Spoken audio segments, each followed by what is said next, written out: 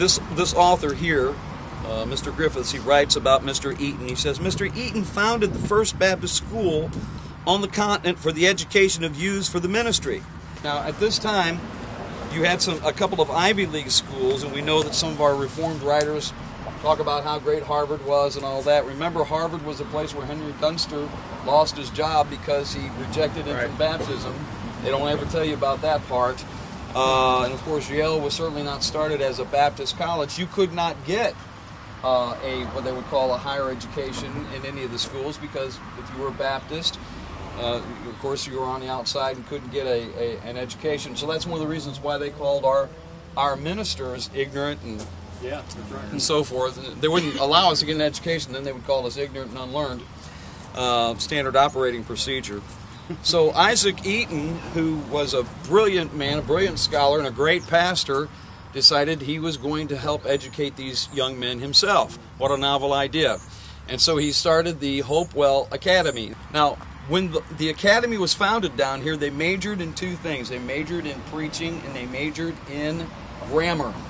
And the reason is because they wanted to teach their preachers how to write. Amen? Amen. Because they couldn't get their own materials. It's incredible that the more things change, the more they stay the same. We can't get our own materials because we haven't been writing our own materials. These preachers, Thomas Curtis, John Anderson, Joseph Powell, John Blackwell, Charles Thompson, John Gano, born in Hopewell, July 22nd, 1727. The writer compiled or copied these items from an old minute book of First Hopewell. John Gano called to exercise his gifts in November of 1752 and so forth.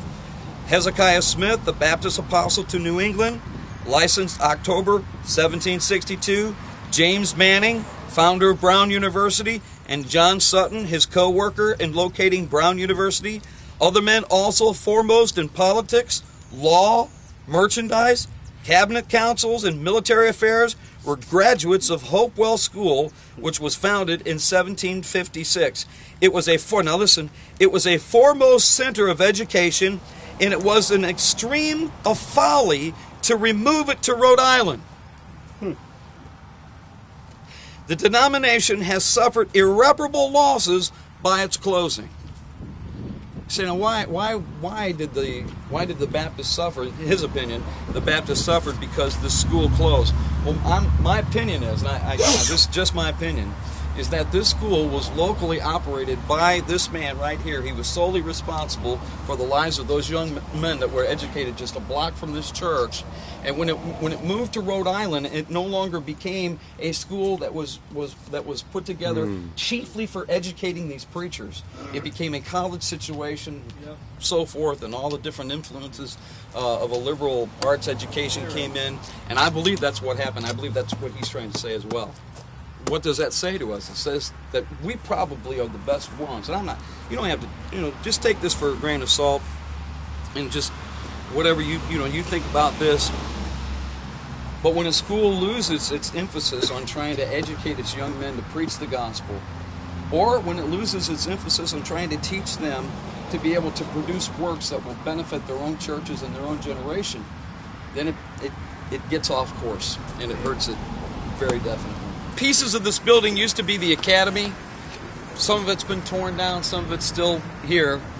But this is where it was. This is where those men were trained. Really, think about this now. John Gano, who baptized General Washington and oversaw a lot of revivals. These men saw Hezekiah Smith. These men were trained. A very small situation.